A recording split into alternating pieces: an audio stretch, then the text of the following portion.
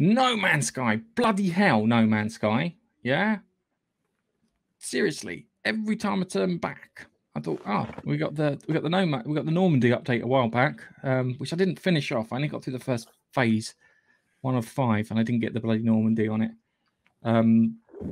which is a pain in the ass because, dude, thing's great.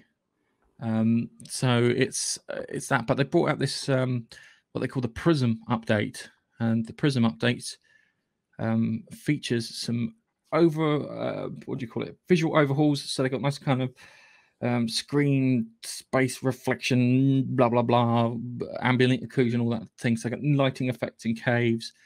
They've got fur for alien creatures. So what I always complained about, the fauna not being diverse enough and detailed enough, that's kind of increased. Night sky is now speckled with 1,000 stars, so you get nice kind of night view, so you can see the universe that you're going through. So you could point at a star and go, "I'm going there."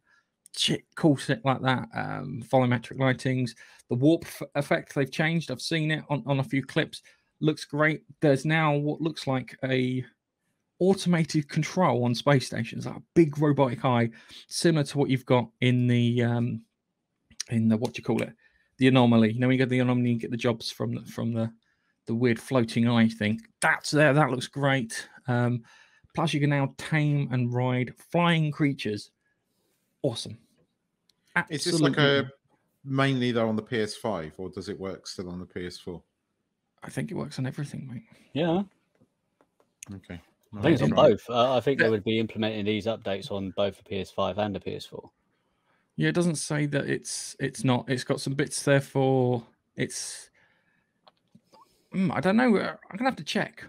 Because I've got my PS5 version, I've got my Xbox S version, I've got my PS4 version. I can go and pop on and check to see if they've got those changes. I imagine they probably are, but they scaled down a bit, if you know what I mean. So they probably scaled down to the lighting. I don't know how they would do that, considering it's based on that super algorithm that they use to build the universe. But it keeps getting on. There's still hints that there is other things going on.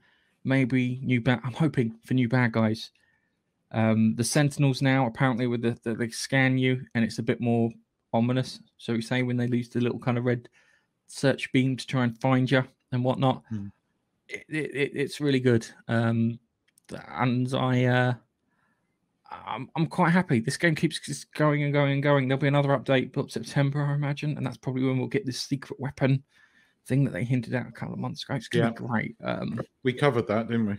Yeah, we covered that last week. It's just every time it's like kind of about to delete it off my hard drive. It's like, oh, here's an update. Oh, God's sake, patch it, play it for a bit, and they keep. It's a far cry from what we started with. It's a much. I give it to them. They've done wonders with it, really. Well, considering.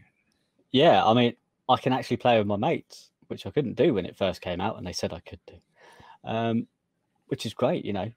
Gav, me, you, let it go. We all jumped on with Baxter. He came on. We all played. Yeah, together. that was awesome. That was great fun. Yeah. We need to that game. I'll have to fly back to whatever galaxy you guys are I've got a hiding in. Big screw off TV now to play it on. I just need to get some kind of wireless talking system. What you need to do is upgrade to a PS4 Pro. What you need to do is fuck off. I need some wireless talking system. Wireless talking system, like the wireless, like keeping the corner of my room. I mean, that's one thing. If it's batteries in the Xbox controller, that's one of my pet peeves. And on the PlayStation, just support Bluetooth. Fuck's sake. You can just plug regular headphones into it, don't you? Don't forget to like, comment, and subscribe.